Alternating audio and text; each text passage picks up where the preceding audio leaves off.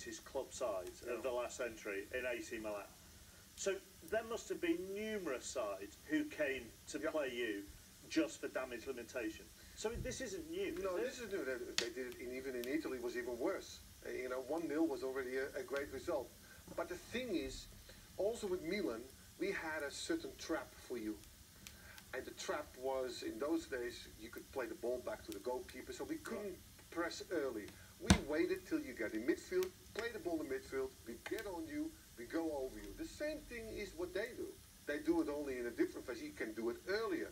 But if you stay there with the players and you do it organized, you win the ball back all the time.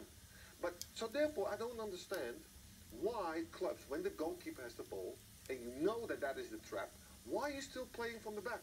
Why you don't say, look, go forward, bang the ball forward, they win the header, ball gets back in midfield, and from there you play. Do you think City have the traps like Milan have the traps? The same trap. It's the same principle. They just wait for you to do all these kind of things, and then they get the